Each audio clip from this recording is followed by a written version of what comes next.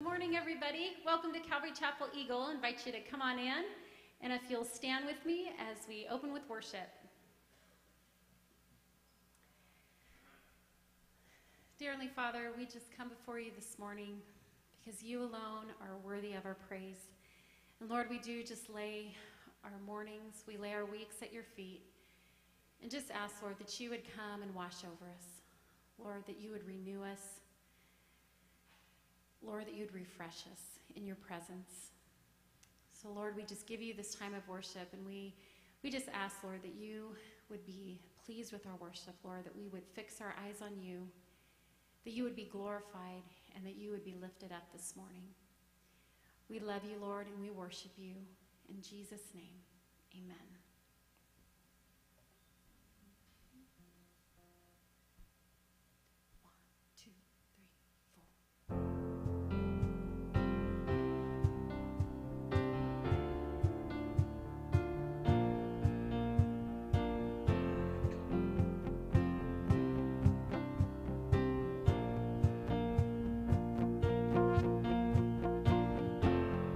Blessed be your name in the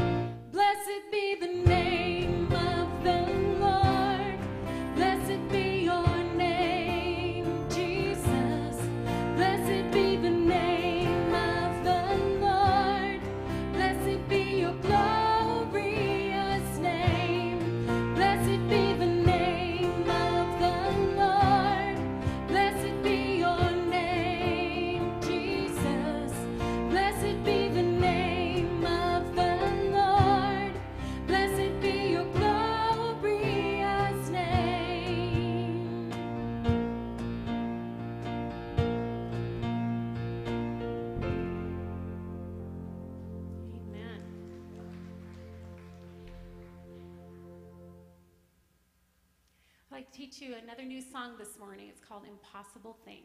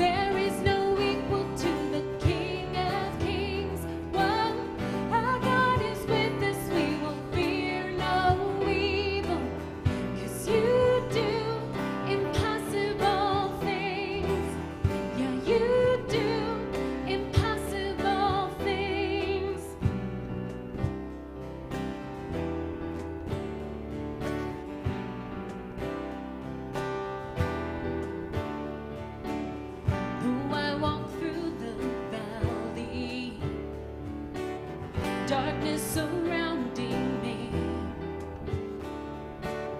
There you prepare a table in the presence of my enemy. Yeah, there is no healer like the Lord our Maker. There is no equal to the King of Kings. But our God is with us, we will fear no evil. You do impossible things. You do the impossible possible. One word and the walls start falling. One word and the blind will see. One word and the sinner's forgiven. 'Cause you do impossible things. There is no healer like the Lord our Maker. There is no equal to the King of Kings. Whoa, our God is with us, we will fear no evil. 'Cause you do impossible things. There is no healer like the Lord our Maker. There is no equal to the King of Kings. Whoa, our God is with us, we will fear no evil. 'Cause you do impossible things. You do the impossible possible.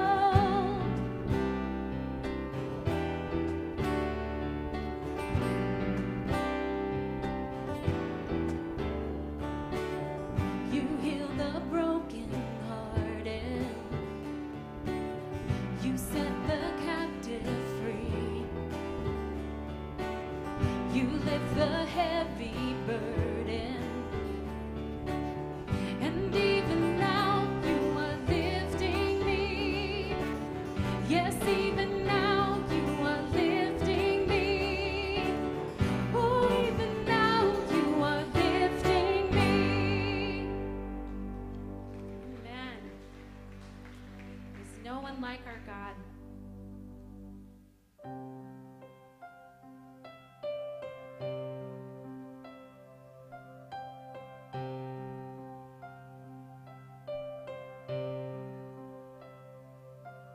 Amazing grace, how sweet the sound that saved a wretch like me.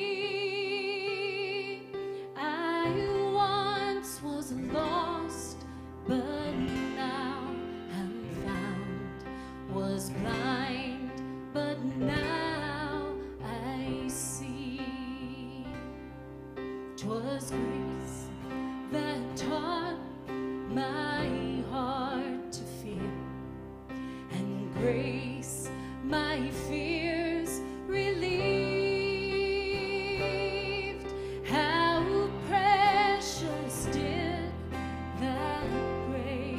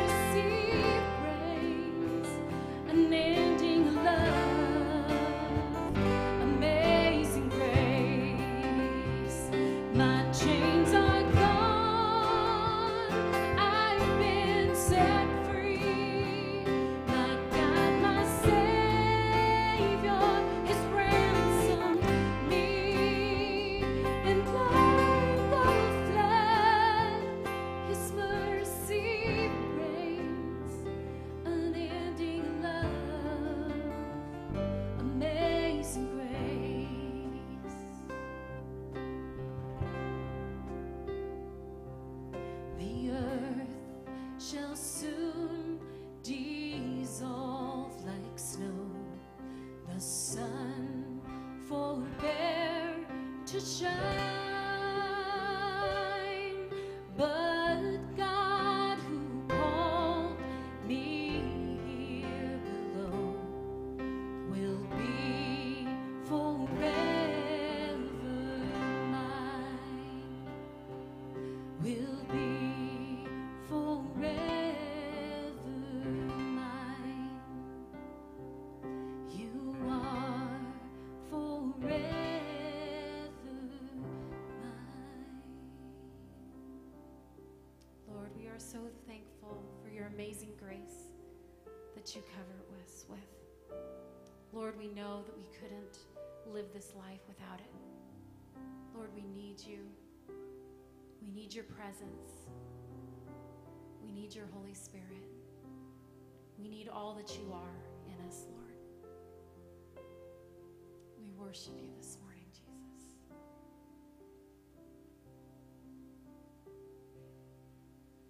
You're welcome to sit down at this time, but you're also welcome to remain standing.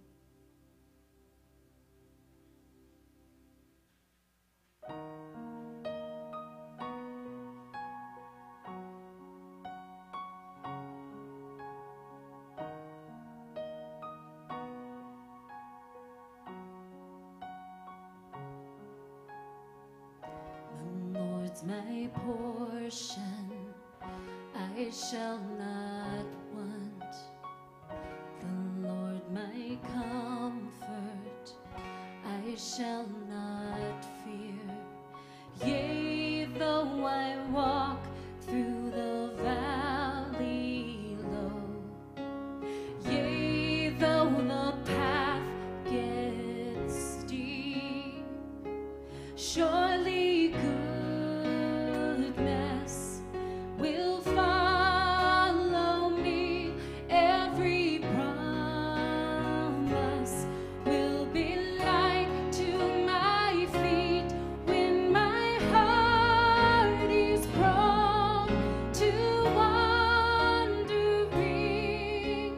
Jesus, you shepherd me. The Lord my keeper, I stand secure. The Lord my healer, your love endures. Yea, though I walk through the valley low, yea, though the path gets steep, surely goodness will follow me. Every promise will be light to my feet when my heart is prone to wandering.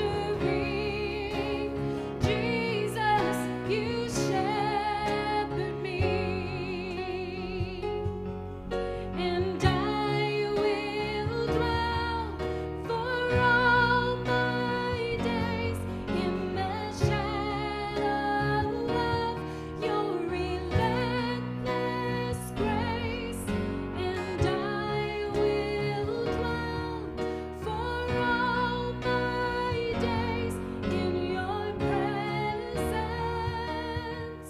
your presence. Surely goodness will follow me. Every promise will be light to my feet when my heart is prone to wandering. Surely goodness will follow me. Every promise will be light to my feet when my heart is prone to wandering. Jesus, you shepherd me. Oh, my Jesus.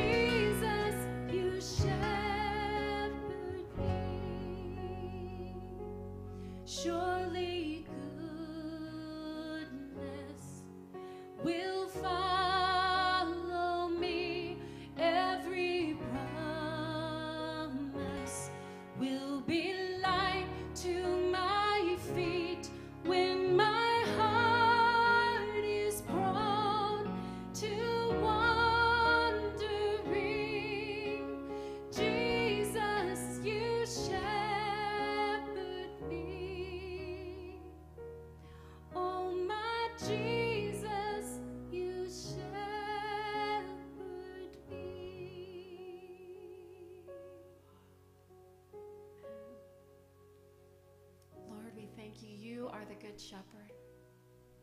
You lead us beside still waters. Lord, in your presence we find rest. We find peace. We find comfort. We worship you, Jesus.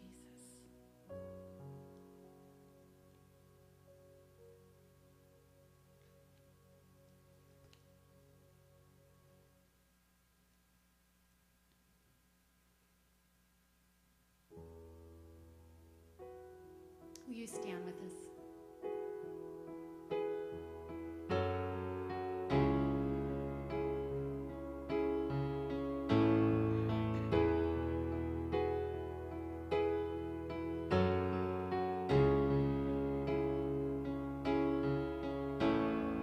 I see the work of your hands, galaxies spinning a heavenly dance, oh God.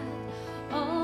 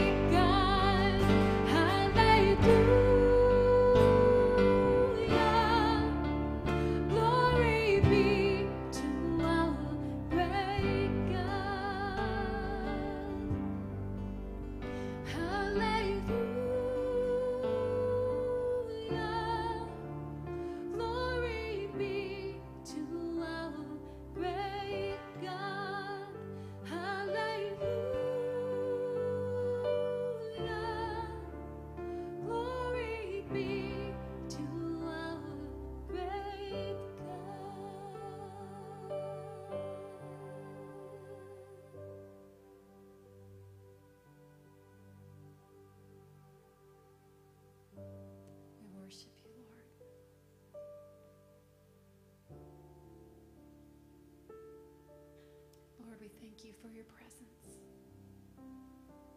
May we never take it for granted that just because we don't see you here, Lord, that you are not fully present. We worship you,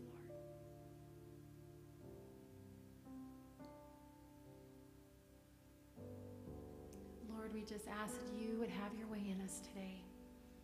Give us ears to hear and give us a heart that is willing to listen. We love you, Lord. We give you this time in Jesus' name. Amen. We'll go ahead and take this time and say hello to someone sitting near you.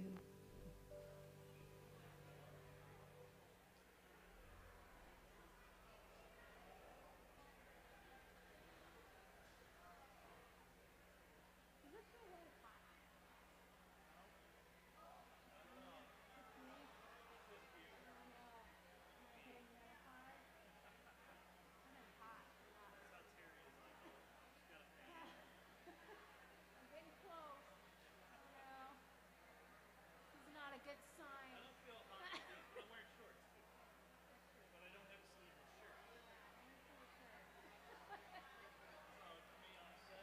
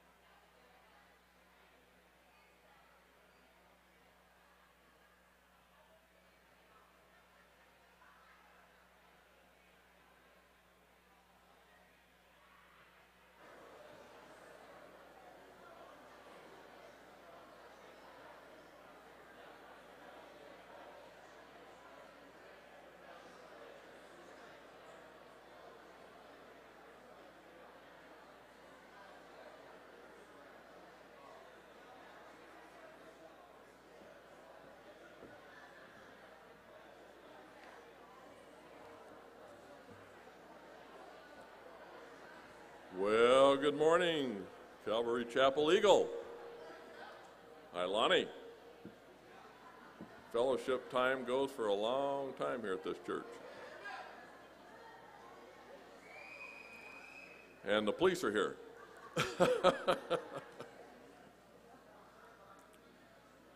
Welcome, everybody, to the coolest church in town on this hot Sunday morning.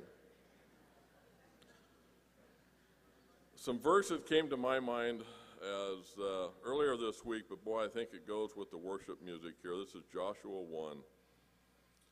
After the death of Moses, the servant of the Lord, came to pass that the Lord spoke to Joshua, the son of Nun, Moses' assistant, saying, now Moses' assistant, how do you put that on a resume? That would be quite the interesting thing. But God is saying, Moses, my servant, is dead. Now therefore arise, go over this Jordan, you and all this people, to the land which I am giving to them, the children of Israel. Every place that the soil of your foot will tread upon, I have given to you, as I said to Moses. From the wilderness and this Lebanon, as far as the great river, the river Euphrates, all the land of the Hittites, and to the great sea, toward the going down of the sun, shall be your territory. That's a lot of area. No man shall be able to stand before you all the days of your life, as I will as I was with Moses, so I will be with you. I will not leave you nor forsake you. Be strong and of good courage, for to this people you shall divide as an inheritance the land which I swore to their fathers to give them.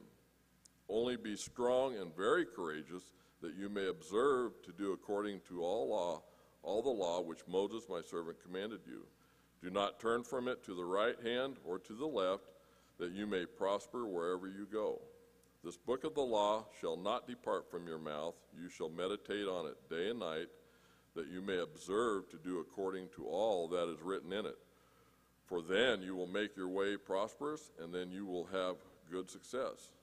Have I not commanded you? Be strong and of good courage. Do not be afraid, nor be dismayed, for the Lord God is with you wherever you go. Now that ministered to me, and I'm sure it ministered to everybody who's going through changes. We're empty nesters for the first time in 24 years as of 2 weeks ago. So, I mean, that's something my wife and I are kind of working through. But just people that moved up here from California and stuff, it's a new land, man. It's new footprint for you to walk on. So, but I'm here to do announcements too. So,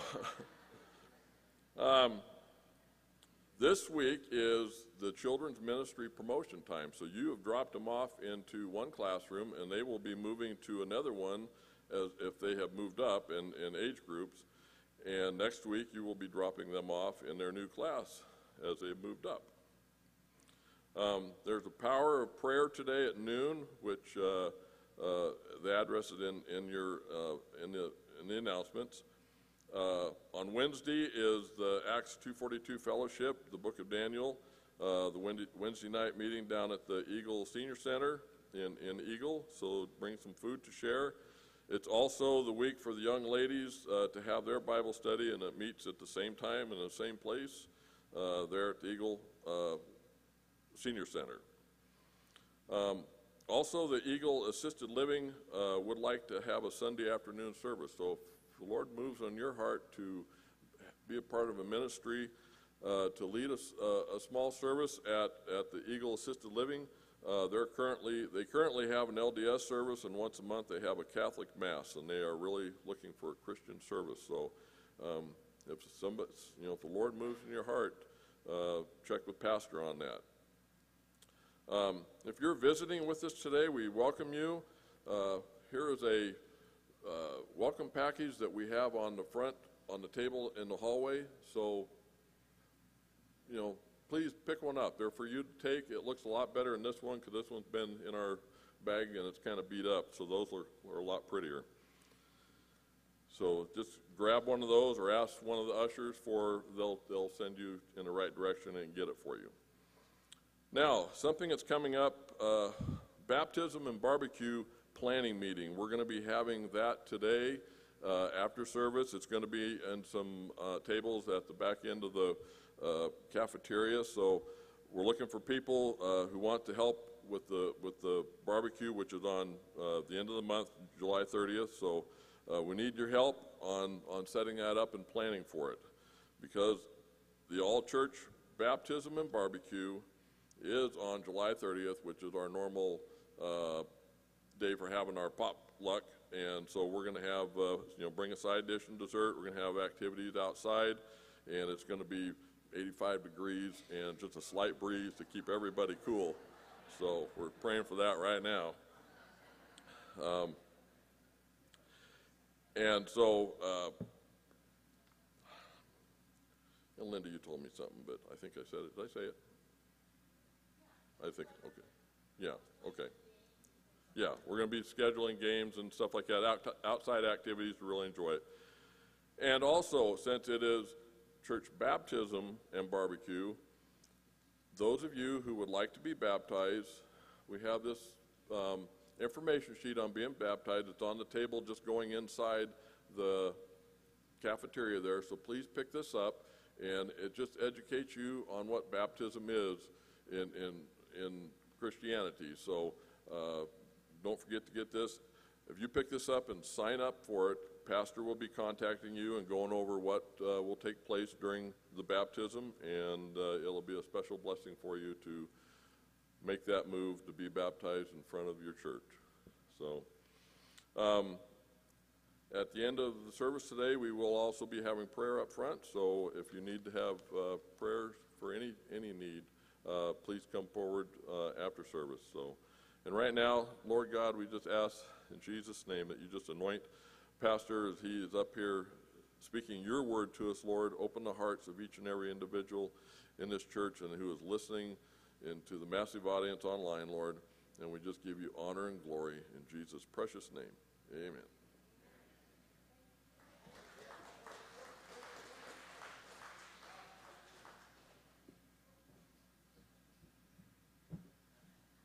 I'll lower this mic for a short guy now.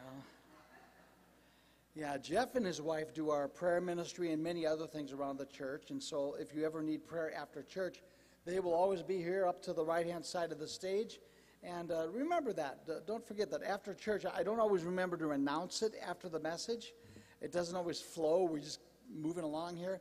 But if you need prayer for any reason whatsoever, you come on up. We've got a whole team of prayer people. It's not a counseling time. You're not going to get a lecture, okay? You get some prayer. So take advantage of that. Again, one more thing about the baptism. That's a good shot, Mike. We'll leave it there. One more good thing, important thing about the baptism is that you don't have to have high qualifications. Thank you, Daniel. To get baptized, just you have to be saved, accept Jesus as your Lord and Savior, and want to tell the world about it. Because baptism is an outward expression of an inward happening. You're telling the world, I want you to know that I've died with Christ. I've been raised up again in newness of life. I'm a Christian. And it also is a step of faith of identifying with Christ in his death, burial, and resurrection. And so, that's important. So if you've been, here's something I'd want you to think about. Some of us, like myself, I was baptized as a baby, but I don't remember it. You remember it? And when I got saved, I thought, I want to make a public profession, and I got baptized over again. It's okay. Matter of fact, I think it's good to get baptized when you know what you're doing, okay? So if you've been baptized as a child and you feel like, you know what, now I really know what I'm doing, now I'm really following Jesus, and I want to make a statement, and I want to make a stand for Christ, you sign up. Make sure that you sign up so I know, because we get that baptismal all heated up. Not really. We set up a baptismal, for those of you from California, it's a horse trough. And so we set it up, and it works just fine. The horse has never used it, so it's clean. Okay, there's no slobber, no horse slobber in there, okay? And so we want to do that knowing that there's people actually signed up to be baptized. And I had a mother today ask me about questions for her son. The only age requirement or anything there is I just pick up the sheet that I've put out there about baptism, read it over, maybe go over it with your children if one of your children want to be baptized. Make sure they understand it. And if there's still questions, I'd be glad to meet with your kids or with you personally, because I want to make sure that you enter into this knowing what you're doing. All right?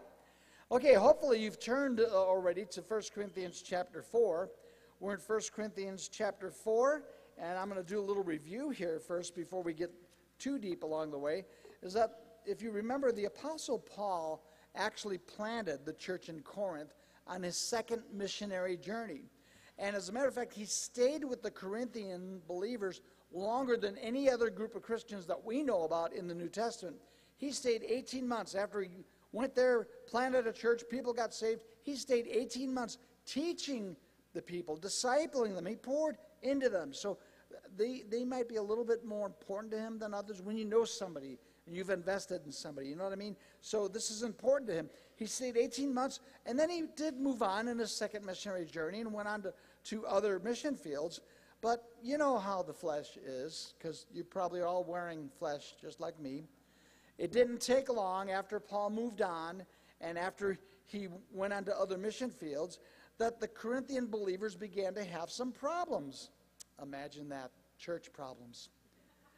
And the Corinthian believers actually showed themselves to be pretty carnal in many ways.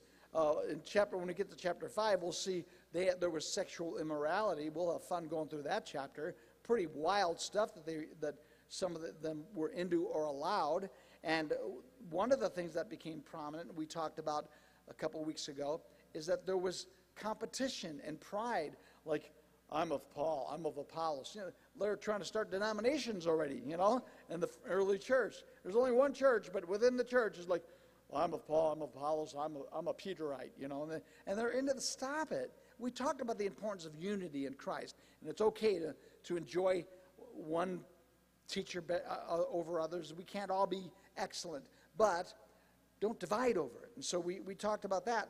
And so, but it just all shows their carnality. And much of it was based upon, I'd say, two major things. One is their intellectualism, because they were Greek philosophers, you know, Corinth and Athens and Greece. They were the place of intellectual wisdom and philosophy, and that could be a dangerous thing. That could be a good thing, but it'd be a dangerous thing, because you think that you know something, but you're really nothing, you know. And so intellectualism could be deceiving. And then what was behind all that, of course, was pride. And so the focus of the Corinthian church soon became who was greater than who was the better teacher, who was the greater apostle. And so Paul wrote, I've already told you this, but review, Paul wrote the book of 1 Corinthians basically to put out fires. There's a lot of other books in the New or Old Testament that are filled with doctrine and teaching. And, you know, it's all filled with doctrine. We'll get doctrine, trust me. But Corinthians was a corrective letter to deal with problems in the church. And I thought it was quite appropriate, since we finished the book of Acts, to go right into Corinthians, because every church is going to have growing pains. We've been around maybe 6 years now, Calvary Chapel Eagle. We've always gone through growing pains and different things. It's been a good journey. I'm grateful. I appreciate you and love you all. But just forewarned is forearmed. You know, I don't really want forearms, but you know what I mean. And so when you're forewarned and you study the Scripture, you're aware of the kinds of troubles that arise in the church, and you could seek to avoid them. And so Paul writes this letter to put out fires and to correct problems in their midst. And so those of you who have your fill-in the insert, your first fill-in is this. Paul's aim was to get the Corinthian Christians to think biblically. And that should be the goal of every pastor. I don't want you to think like me, because I'm a little weird, okay? I want you to think biblically. And when we think biblically, we don't all think exactly alike. Well, there's differences. There's a reason God made us all a little different. But basically, the goal of every pastor should be to teach his church to think biblically. And that's what Paul's trying to teach the people of Corinth. And we'll look at that verse as we review. But first, Father, I pray that you just have your way in our midst. I pray, Lord God, that you would help us to think biblically, that we'd understand the Scriptures, that we would embrace the Scriptures, that we would live according to the Scriptures, that we'd walk in the Spirit and be a biblical people who know your word and live it out. And so, Father, once more, we're here for training. We're here for building up, that you equip us for the work of the ministry as we look at your word today. Feed us by your word in Jesus' name. Amen. Now, where we left off in 1 Corinthians chapter 4 was verse 6. And let me just show you what I mean. And Paul says, "For these things, brethren, I have figuratively transferred to myself and Apollos for your sakes." Remember, he gave different figures of speech, and he was talking about the apostles. And he says this, "that you may learn in us not to think beyond what is written." That means think biblically. Don't go beyond what the Bible says. That none of you would be puffed up on behalf of one against the other. You know how you prevent pride problems? You know the word. Which I know some people know the word and they're proud about it. Stop it. You know. But if you really understand the Bible, you realize you've got no reason to be proud. It troubles me when I meet somebody and they say, "Well, you know, I have a pride problem." I mean, help me, Lord, but one of the first things that usually comes out of my mouth is I look at them and I go, "What do you got to be proud of?" I can't help it. Because in reality, when you know the Lord and you know what you're made of, you've got no reason to be proud. We just need to cling to Jesus. It's not like, "Yeah, look at me, oh boy." So Paul is dealing with their pride problem. So to get this point across in our next text, we're just going to take a few verses. We'll take 2 more weeks, this week and next week, to finish this chapter. To get his point across, the Apostle Paul put forth 4 contrasts in the next few verses contrast between himself and the Corinthian believers. But Paul first starts out with three questions. And by the way, there's just a few small groups still meeting, and you're going to go over these things, so pay attention, because I want you to discuss them and explore them. And so the three questions are designed to humble the proud Corinthians. We'll start with verse 7 here. Paul says, after he's been dealing with their pride and their divisiveness and their divisions, he says, "For who makes you differ from another?" I think one of the translations says, "What makes you so special?" You know, I like to read different translations. That it kind of gives a broad aspect here. And what do you have that you did not receive? Now, if you did indeed receive it, why do you boast as if you did not receive it? Now, there's the three questions all in one verse. And I want you to keep in mind when it says, what do you have that you didn't receive? Let's be fair here. He's talking spiritually. Because in reality, some of us could say, well, I worked hard for this car. I worked so many hours, or I worked hard to get this physique. I know that's what you're wondering. How did I get like this? You know, but there's some things we could attribute to hard work and saving your money and being frugal. There's some things you can't in the flesh, but spiritually speaking, it's a whole nother ball game. Paul's saying, what do you have spiritually speaking? Your spiritual gifts and those things that you may be proud of, that you didn't receive from the Lord, right? Because in the flesh, there's an exception here. So let's look at those three questions. The first one is, who makes you different from another? That's right there in verse 7. And your fill-in for this is here. Notice Paul says, who makes you different from another, not what. You see that? Now, we're all different. And you could look at me, and some of you think he's different, you know, and some are more different than others, okay? But what Paul's trying to get across is, if there is anything special about you spiritually, who gets the credit? Not what. Who made the difference?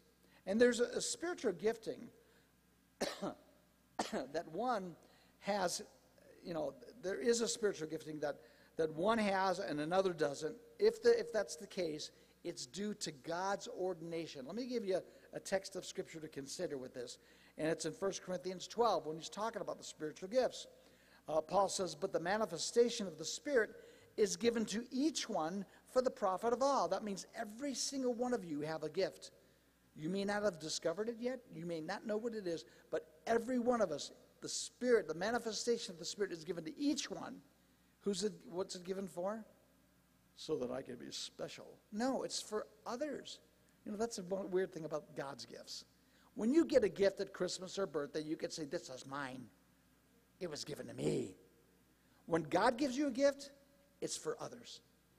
When God gives you, it's so that you can bless others. He blesses you so that you might be a blessing. Okay? Stop. Oh, I will spend the rest of my time in this text if I don't force myself to keep going. The manifestation of the Spirit is given to each one for the profit of all. For to one is given the word of wisdom through the Spirit, to another the word of knowledge through the same Spirit, to another faith by the same Spirit, to another gifts of healings by the same Spirit, to another the workings of miracles, to another prophecy, to another discerning of spirits, to another different kinds of tongues. I'm so proud of myself. I'm not stopping to explain all those. We've talked about these before. To another, oh, I'm proud. To another, the interpretation of tongues, but one and the same Spirit works all things, look at this now, distributing to each one individually as He wills. When God gives you a gift, it isn't because, oh, they deserve a good gift. Let's really give them a good, they deserve this. Nothing you get from God you deserve, okay? You got to realize it's all grace. And so when you get a gift, praise the Lord, He gave it as He wills, but guess what? Now you've got a responsibility to bless others with the gift He's given you. Whatever you know your gifting is, you need to be using it for others for His glory. Okay? Let's look at the second question here. The second question is found in the middle of verse 7. What do you have that you have not received? All right? Now, your fill-in is this, in case you miss it. The question is designed to make you grateful and humble rather than proud. Look at this again, the question. What do you have that you have not received? If you know that God has given you a gift, The question is designed so that we can go, oh God, thank you. I'm humbled that you would even give me this. And so Paul is trying to help them to be grateful and humble rather than proud, you see? Because receiving a special gift for birthday or Christmas or any time, it doesn't mean you're special, just you're blessed. Thank you. Have you ever received a gift and then went around going, yes, yes, I'm very special because I have this gift? What did you do? It was a gift. It's ridiculous to think that you could be proud of a gift. You could be happy about a gift. You get to be proud that you get to wear that new watch or drive that new car or whatever has been given to you, but for crying out loud, don't be proud about it. Be grateful. Be thankful. Be humble. Now, the third question, and we're going to try to move fast because we're going to get into the contrast. We're looking at the three questions first. The third question in verse 7 is, why do you boast as if you had not received it? You know, step by step, Paul is trying to get them to think a little bit. Can you imagine someone bragging because God saved them? Yes, yes, yes. You know, you get to heaven and go, let me tell you why God saved me.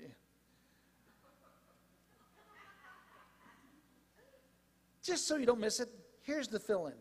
There are no braggarts in heaven. You know? I mean, nobody in heaven will be able to go, yes, let me tell you why God saved me. Let me tell you why. I'll tell you why God saved you.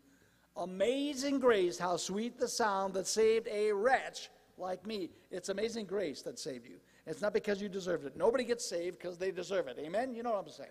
Okay, so that's why that song, we haven't done that in a while. We'll have to do that sometime. Amazing grace, how sweet the sound. Oh, I was out in the hallway, didn't I? Sometimes I go, how's Sunday school doing?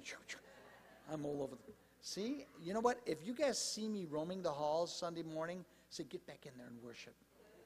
Because usually that's my discipline, is I need to worship God, and I try to get in there. But I do get distracted sometimes. Okay. Embarrassing.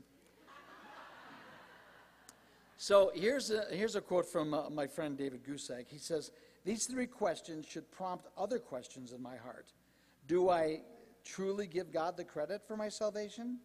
Do I live with a spirit of humbleness and humble gratitude? Seeing that I've received from God, what am I trying to give to God? Do you want to just bless God back, you know? So now let's look at, I told you there's three questions and four contrasts. I'm going to watch the time. We've got plenty of time. 3 more hours, okay? So we're going to look now at the contrasts that Paul, actually I call it sanctified sarcasm, okay? God, do you know God can be sarcastic? I'll have to do a study on that sometime and show you some of the real sarcastic things God has said, especially the Old Testament. Excuse me, water boy. Okay, so what I'm going to do is I'm going to read the remainder of our text today in the New Living Translation. I want you either just to listen or watch it on the PowerPoint, because we're going to put it up on the screen for you. And I want to see if you can see these contrasts, what we're going to look at today. Paul goes on to say, you think you already have everything you need. You think you are already rich. You have begun to reign in God's kingdom without us. I wish you really were reigning already, for then we would be reigning with you. Instead, I sometimes think God has put us apostles on display like prisoners of war at the end of a victor's parade, condemned to die. We have become a spectacle to the entire world, to people and angels alike. Our dedication to Christ makes us look like fools, but you claim to be so wise in Christ. We are weak, but you are so powerful. You are honored, but we are ridiculed. Even now, we go hungry and thirsty, and we don't have enough clothing to keep us warm. We often are beaten and have no home. We work wearily with our own hands to earn our living. We bless those who curse us. We're patient with those who abuse us. We appeal gently when evil things are said about us. Yet we are treated like the world's garbage, like everybody's trash, right up into this present moment. I love the New Living Translation, sometimes the way it words things here. I especially appreciate verse 9 in the New Living Translation that says this. I sometimes think God has put us apostles on display like prisoners of war at the end of a victor's parade, condemned to die. We have become a spectacle to the entire world, to people and angels alike. I want to point out something before we look closely at these contrasts. This word spectacle, which is probably in all of your translations, the Greek word for spectacle is theatron. Does that sound like anything? I'm not talking about Megatron. Theatron, theater. We get the English word theater from that. And so, Paul is saying, I feel like I'm on stage and the whole world's laughing at me and looking at me. The word theater, it's actually a picture. Today we think of theater in a different way than they did back then, because in the ancient world, the theater, think about the Roman Colosseum. It was brutal entertainment. The kind of entertainment the Romans took place in, took part in, I should say, that they loved, and of course we do that today too with some of the movies we watch. They love brutality. And they would go and see people thrown to the wild beasts and gladiators fighting, and that's what they did. And so the main event at the end of these gladiator events, when they were all over, the poorest and weakest prisoners would be brought in to fight beasts. And nobody expected too much of a fight, actually. But that's the picture that Paul is giving to his readers. Is I feel like I'm in one of those theaters that they're just watching me get mauled. They're just watching me get brutalized. The New King James Study Bible puts it like this concerning spectacle. Spectacle alludes to the public executions carried out by the Romans. In these executions, condemned men were brought into the Colosseum, where they were tormented and killed by wild animals as cheering crowds looked on. Paul pointed out that the whole world and the angels were witnesses to the humiliation of God's servants. It wasn't a proud thing like watch me win. It was watch me die. As a matter of fact, I heard that one of the things that the gladiators would shout out as they marched before the emperor on the way to the Colosseum, they'd raise their sword and they'd say, "We who are about to die salute you." It's like, that makes American Ninja Warrior look weak, huh? This is something. And as a matter of fact, even on the way after a war, they would do the same thing. They would all march in, and when they're victorious after a war, all of the heroes would walk in with their armor, and then in the last of the parade, they'd bring in the prisoners. And the prisoners would have to walk, and they're chained, and they're often naked and humiliated, and all we know, people would throw stuff at these prisoners at the end of the parade, and they're on their way to die in the Colosseum. So that's the picture that Paul paints of himself. That's part of the contrast. Let me tell you the contrast here now, and let's look at it again in the New King James in verse 8 and 9, and I'll make sure you don't miss it. Paul says in verse 8, "You are already full, you are already rich, you have reigned as kings without us. And indeed, I could wish you did reign, that we might also reign with you. I think that God has displayed us apostles last as men condemned to death, for that we have been made a spectacle to the world, both to angels and to men." Your first contrast, and it's in your fill-in, is reigning kings versus prisoners condemned to die. Now, keep in mind, Paul is actually being sarcastic. He's trying to humble the Corinthian Christians. Let them think about it, what you're doing.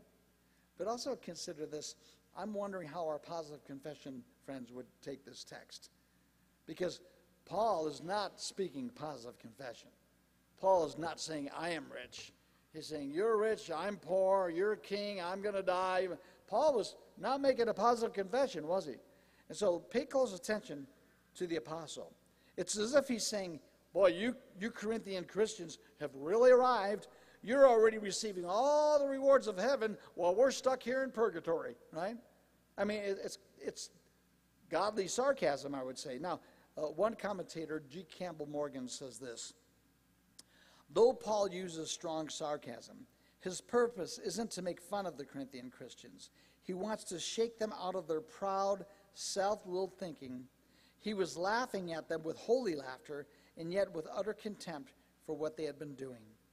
And let me just ask you, has God ever embarrassed you to humble you? Has he ever shown you a good picture of yourself? Or maybe it's the critique of others.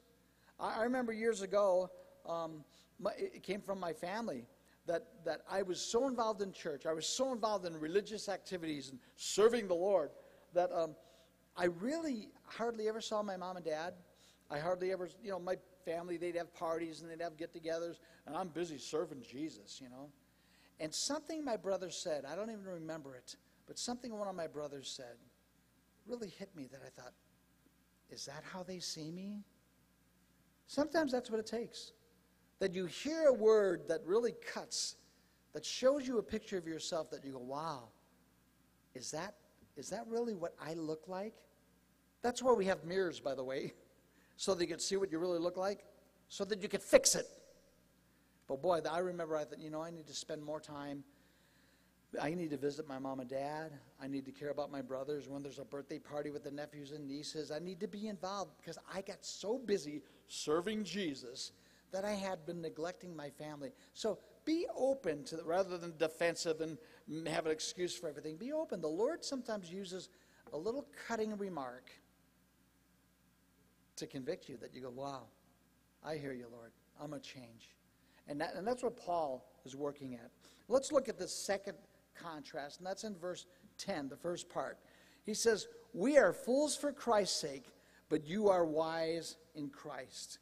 And so we are fools, but you are wise. And all of this is like puffing them, actually putting them on a pedestal, but it should really be embarrassing them. And once, I don't know if you remember when we were going through the book of Acts, but we learned that Paul was once a highly esteemed rabbi. He was a high-ranking rabbi, greatly esteemed by others, and he gave it all up for Jesus. He actually went from highly esteemed to totally demoted, and they wanted to kill him. They thought he was the scum of the earth. And often that happens. I don't know if you know others like that. Maybe you've read about people's biographies, or maybe you're one of those people, that when a man or woman of high rank in the world's eyes becomes a Christian, they're soon quickly viewed as fools. What are you giving up? What are you thinking? They become fools for Christ, as verse 10 says, or fools for Christ's sake. And this is often the way the Lord works, that once somebody who everybody praises and worships becomes a Christian, if they really become a Christian, not just work it, there's the jailhouse religion stuff, but they really become a Christian, you give up a lot.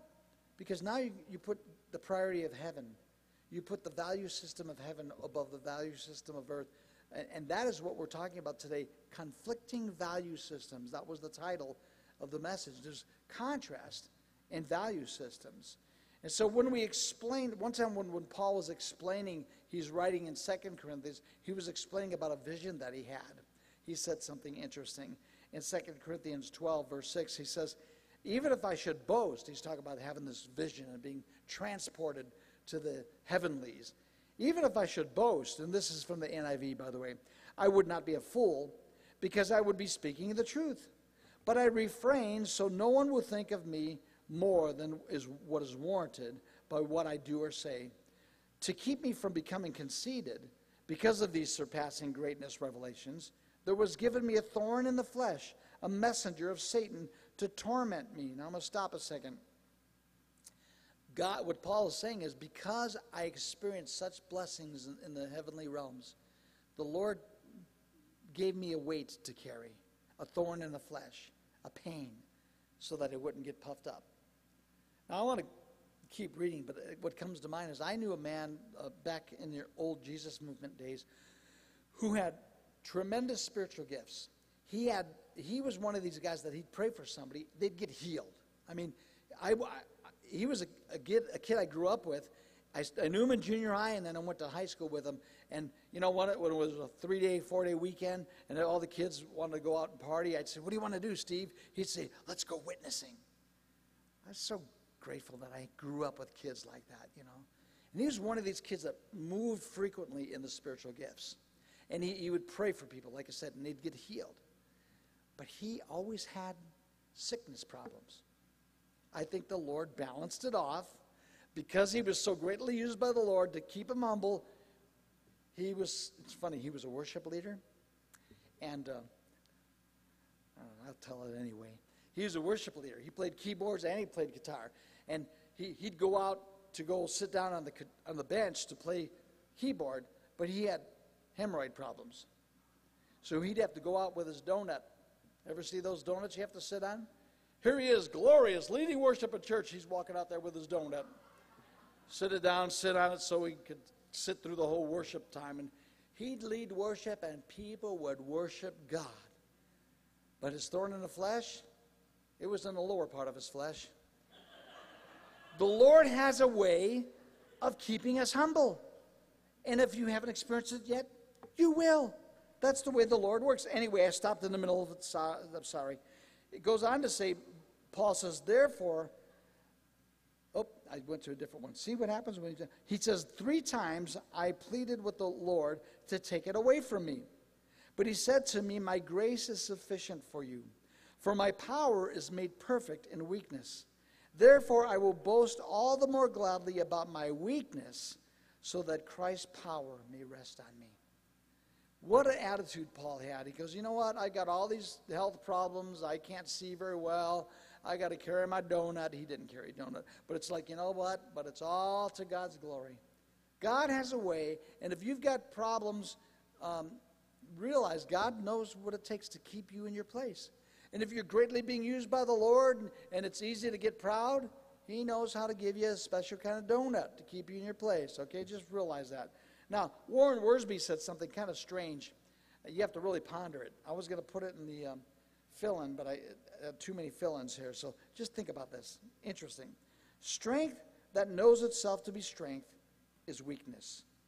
But weakness that knows itself to be weakness becomes strength. Kind of interesting. Got to think about that a while. I think that in the Christian world, in the thinking of heaven, the way up is down. The way to really be used by the Lord is to be humbled first. So this is the way the Lord works. And the truth is, from the viewpoint of heaven, our only real strength is when God gets glorified. Okay? As Paul said in verse 9 of the text I just quoted, and this is from the New King James, he said to me, this is what Jesus said to Paul, my grace is sufficient for you, for my strength is made perfect in weakness. That means sometimes God could work better in your weakness than in your strengths.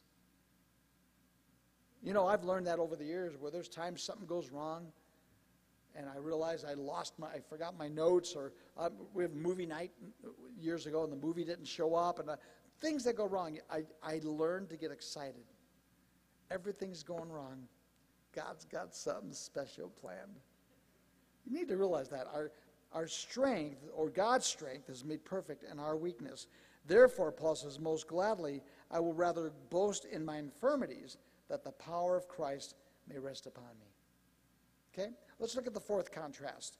The fourth contrast is found in the end of verse 10, and it's distinguished versus dishonored. And this is your next fill-in. Distinguished versus dishonored. Let me again quote our friend Warren Wiersbe on this. He says, this was the crux of the whole matter. The Christians in Corinth wanted the honor that comes from men, not the honor that comes from God. They were trying to borrow glory by associating themselves with great men. Paul answered, if you associate with us, you had better be ready for suffering. We apostles are not held in honor, but we're despised. I think much of the Christian world, in America in particular, has it all backwards. They think the closer you are to God, the richer you are. The more you walk with Jesus, the healthier you are. You know what? Read your Bible. There's, the Word Faith movement is just messing up people across America. And so beware of that.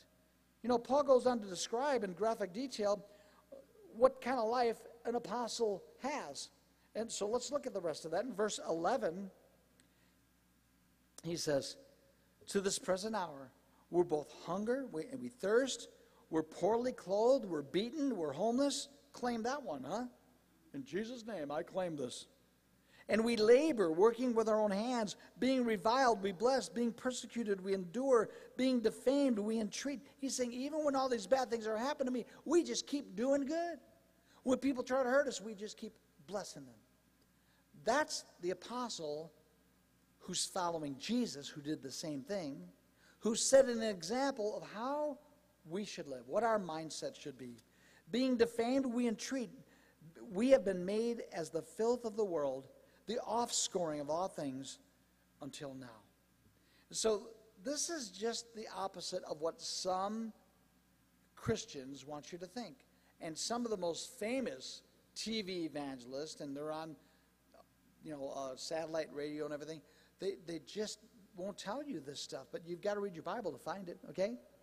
So as your pastor, I'm going to help you think biblically. You know how you help people think biblically? You read the Bible. Huh? And you study it carefully. And so this is thinking biblically. Now, let me read you, speaking of thinking biblically, a quote from Jesus himself in Luke chapter 9 when he was talking about what it's like to follow him. Luke chapter 9, verse 23. If anyone desires to come after me, let him deny himself, not exalt himself. Let him take up his limousine. No. Let him take up his cross and follow me. For whoever desires to save his life will lose it. But whoever loses his life for my sake will save it. Why have we forgotten that? We're going to think biblically. He goes on to say, for what profit is it to a man if he gains the whole world and is himself destroyed or lost? You realize that can happen? You realize there are people who have everything now, and they're going to have nothing in the next life. There are people who are highly exalted and worshiped and praised by many in the world, that they're not going to even make it to the kingdom of heaven. That's what Jesus is trying to get across here. What good is it if you gain the whole world now and lose your own soul? In many, many ways, the value systems and the priorities of the world are opposite of God's values and priorities. That's what I want you to see. Don't be deceived. We live in this world. We hear it all the time. We watch TV. We listen to the news. We're always getting hammered and brainwashed to think wrong, to take on the world's value system, the world's priorities. And the only way we're going to think biblically is to stay in the Word, to be people of the Word. It's funny.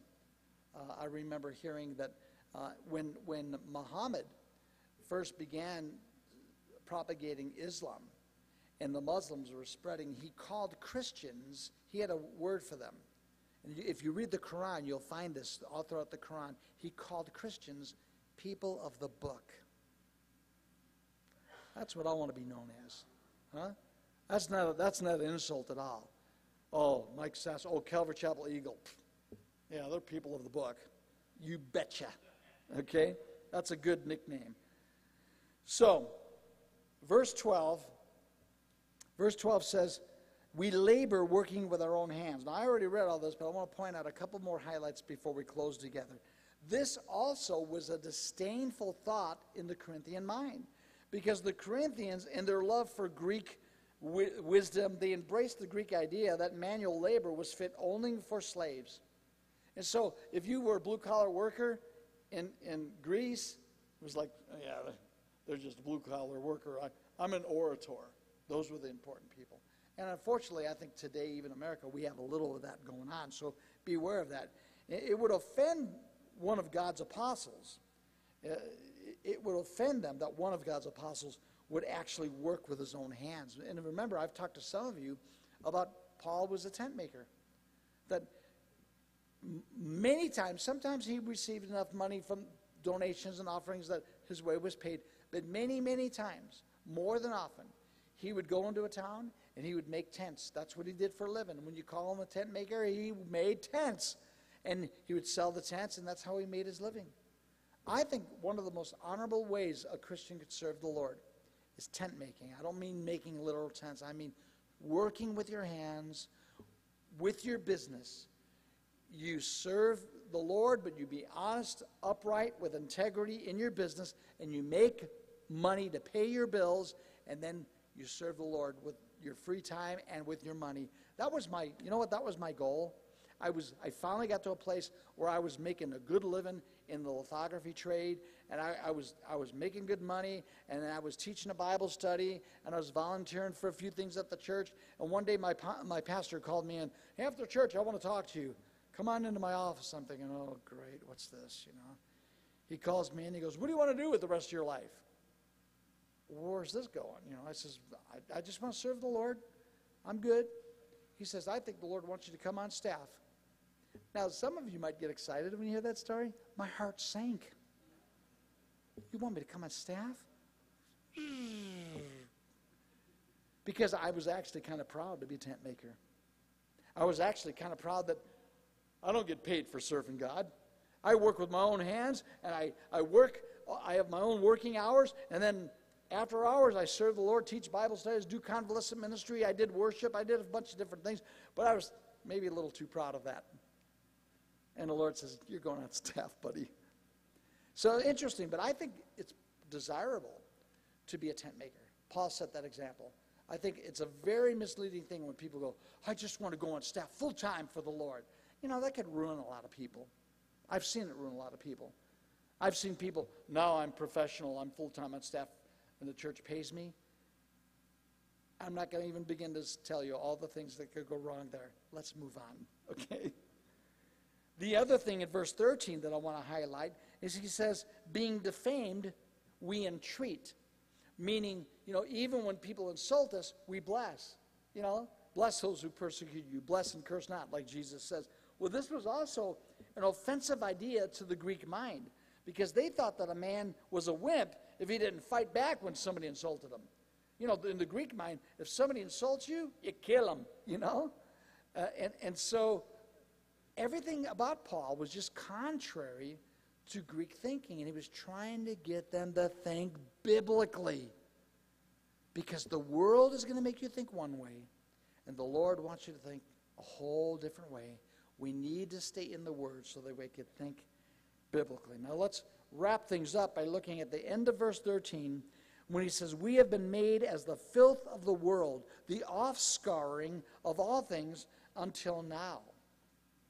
So the offscouring of all things, some ancient Greeks, as I did some study on this, they had a custom of casting out certain worthless people into the sea whenever there was a plague. Like if there was a plague or a problem, maybe you've studied a little bit of world history. People like to blame, it's the Jews, or it's the blacks, or and people racially motivated. There's a plague going through town, and they'll pick a certain people group and go, it's all their fault. And all of a sudden they're going to kill them off, right? If you know history and all, that happens. And so in Greece, what they would do is whenever there was a plague or a famine or a problem, they would cast people into the sea, because Greece is surrounded by ocean, and they would throw them in and say, be our offscouring. That was a term they used, the term that Paul is using here. And the victims were called scrapings, or scraping of the scum of humanity, and they'd throw them into the ocean, and they believed that they'd be wiped away, when they scraped them out of society and threw them out, they were wiping away the guilt of the society, and the plague would disappear, the famine would go away, whatever they're dealing with. And so Paul may have been having a double meaning here when he said this. He was using the word filth and offscouring. He may have both meaning we're despised, but we're also a sacrifice on your behalf. For your sakes, they're saying, we're plagued with this Christian plague. Let's get rid of Paul. He's an offscouring. He's the scum of the earth, Kind of interesting. So what's the lesson here as we wrap it up? And here's your final fill-in of what is the lesson that we need to take home with us from today. Here it is. If we excel in the wisdom and value systems of the world, we will have a value system opposed to God. If you've got the world system all down and you fit right in with the world's value system and priorities, you're going to find yourself opposed to God's value system. Now, here's the second part of that. We must guard our hearts against worldly priorities and judgments and learn to think, guess what? Biblically. Okay? I'm going to beat it into you, verbally speaking, that as your pastor, I want you, I want me, I want us to think biblically. Now let me get closer. One more verse from 1 John chapter 2. What does it mean to think biblically? Here's another one. 1 John chapter 2, verse 15, John says, "Do not love the world or the things in the world." He's talking about thinking biblically rather than worldly. "If anyone loves the world, the love of the Father is not in him. For all that is in the world, the lust of the flesh, the lust of the eyes, the pride of life, is not from the Father, but is of the world. And the world is passing away, and the lust of it. But he who does the will of God abides forever." Folks, we're either going to think permanent, heavenly, or temporary, earthly. God help me. God protect me. God protect us from just being so caught up in the sensual things of this world, what we could see, what we could taste, what we could smell, what we could feel, the lust of the eyes, the lust of the flesh, the pride. Pride is a killer. That's what killed Satan. That's what destroyed him. Pride is a problem even to Christians. And so, as we close in prayer together, I want you to think about, what is God exposing in your life that needs tweaking a bit, huh? There's always something. Don't go, "Well, I'm good." There's always something God's trying to show you. There's always something God's trying to work in your life. Do you have the values and the priorities of the world? Or are your values and priorities of the kingdom of heaven? The permanent, eternal things, and you're thinking biblically. God help us to be people of the book, huh? Father, we bow before you. We just admit, Lord, that we need you and we're vulnerable. We're very easily influenced by the books we read, the movies we watch, the news we listen to, the friends we hang around with. Lord, there's so many things in our life that can influence us and tweak us. Advice we get from worldly people, that's wrong advice. Lord, we want to be the people of God led by the Spirit of God, and we want to be fully trained by the Word of God. And so we open our hearts to you, Lord. We just say, Lord, if there's something wrong, something awry in our life, we totally say, Lord, we are yours. Put your finger on that which is wrong. Change us. Make us like unto your image. Help us to never be too old to learn new tricks.